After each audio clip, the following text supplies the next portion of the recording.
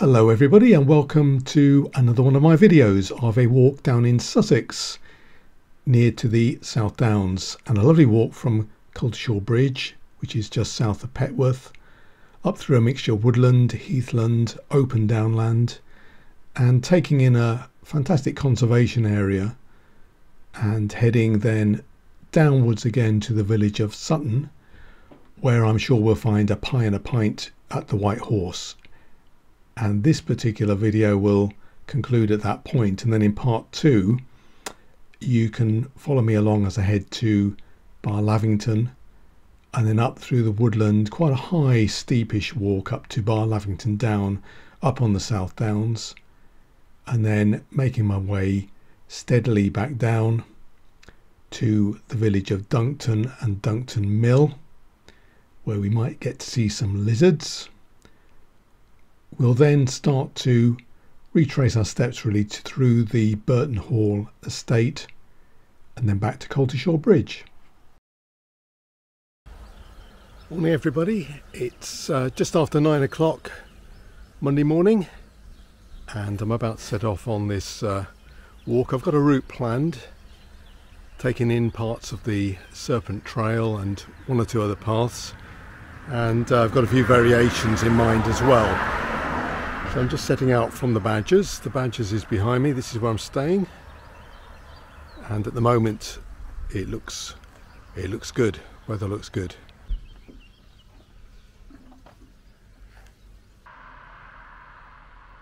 So I've just made my way up the rise above the River Rother from the Badgers Inn, just up the main road here. You've got to be really careful walking on this road. There's sections where there's no path, and it is an A road and the traffic's coming quite fast. But importantly, I've spotted where I need to turn off onto the Serpent Trail.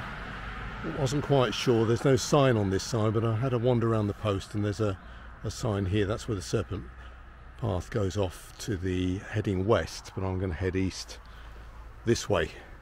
And all being well, from now on the walking will be over bridleway, footpath, perhaps some minor lanes, but I'm quite looking forward to this because it's it's new territory. It's something a bit different, and it's just going to be interesting to see what turns up. Very springy underfoot, beautiful woodland.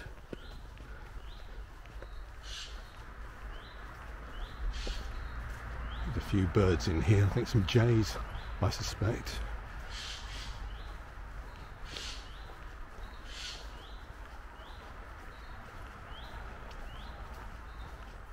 And this Serpent Trail is certainly well named, because when you look at the map it does make a serpentine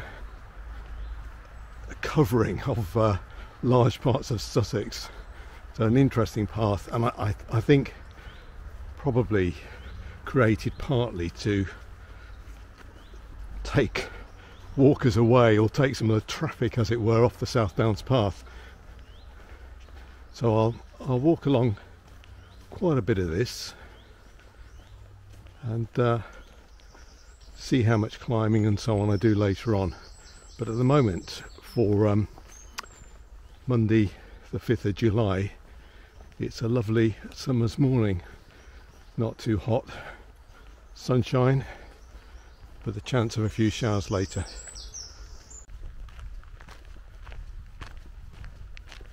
I've emerged from the first set of woodland and just heading out into the open countryside now. Good views of the South Downs ahead. So yeah, decent views. And depending on how I'm feeling, I shall walk out a bit higher later on, probably up towards the top of these hills ahead of me here. Just walked down the hill from there, and I'm heading across to Burton Park. I guess that must be the main house at Burton Park, the yellowy creamy house just up the hill there. Lots of horses around here. It's good horsey territory. Now there's a decision to be made. So what's it say here? Serpent Trail, head route. I think that's the way to go. So I'll follow the Serpent Trail for a little way.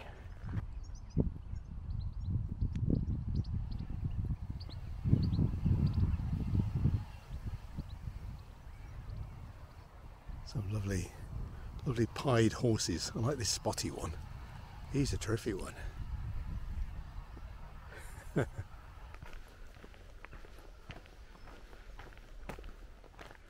Certainly an idyllic spot here. Just strolled up from, well, just crossed a small stream, and then you find a sort of hamlet like this. I'll need to refer to the map to check its name, but a very attractive spot. And these I don't know what you call them really, arts and crafts style houses. Some of them are thatched along here, so let's just check I'm going the right way.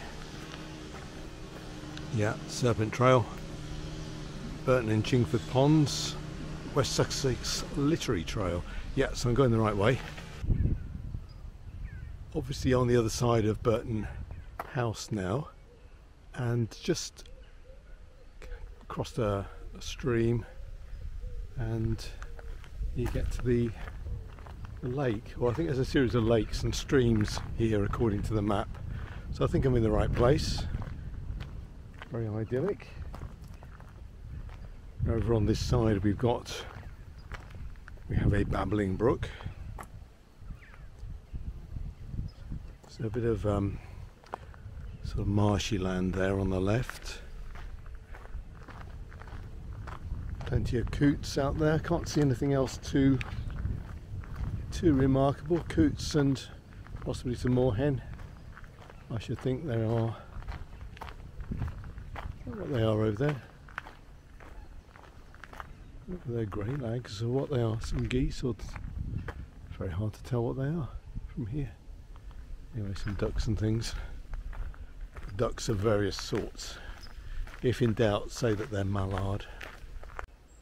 I'm at a place called Sutton End, and I did do a bit of map checking a few minutes ago just to make sure I was on the right route, but I made sure I was in the right place, and then I've made this turn to follow the Serpent Trail further east, and it should go up to some viewpoints and a site of some tumuli and so on. So I'm making really good time. It's 10:10, and I wasn't sure what time I'd get to this point. It's always difficult to judge when you're not familiar with the territory. I mean, you can estimate things, of course, but if you're not familiar with the territory, and then you're not sure how much map checking you're going to need to do, and of course how much filming I'm going to do. So I'm on the right road, and this is one of the places I thought, well, I could just carry on straight ahead down to the village of Sutton for the White Horse, but I'm way too early, way too early for that, which is good, which is great. That was one of my sort of escape routes, I suppose, or one of my possibilities. But given that the weather is so good, and at the moment I feel pretty good, so we're going to carry on up the hill a little bit further. We've just got up to the minor road. I'm just checking for traffic, and then we'll see which way we go. I think the path, the Serpent Trail, is going to take us now sort of across here, and up to the top. Yeah, so I'm going to head up that way. So I think what I'll do is I'll head up there, find a bit of shade. That's when I'll have my early 11s. Have a cup of coffee. Different sort of terrain here. It's described as acid heathland or acid moorland. So it's obviously still on the chalky soil, but is a conservation area in terms of preserving the orchids and the plants that grow here. There's a plant here which I suppose is a form of, I don't know what it looks like. Well, there's obviously heather, or one form of heather, and then there's these very delicate purple flowers just here. Yeah, but it's just slightly different. We got out of the woodland and we're obviously just below the main part of the downs. Well, this is great. It's a revelation. I wasn't expecting it to be like this. It's particularly nice as the weather is so good. So that's an advantage.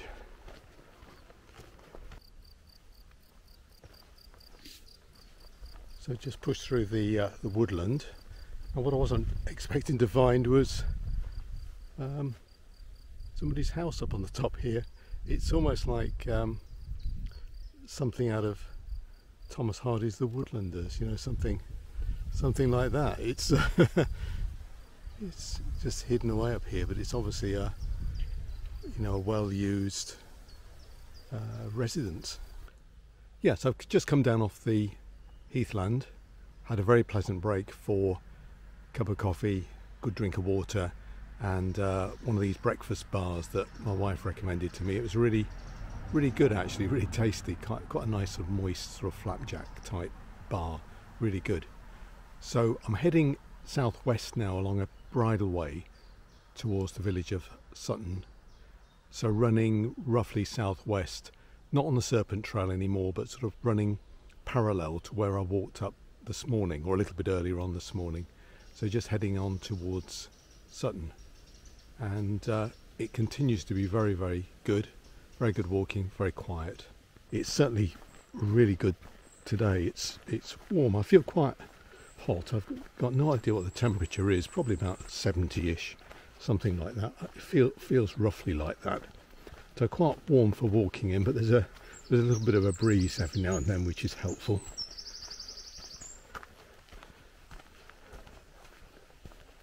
And it's so peaceful.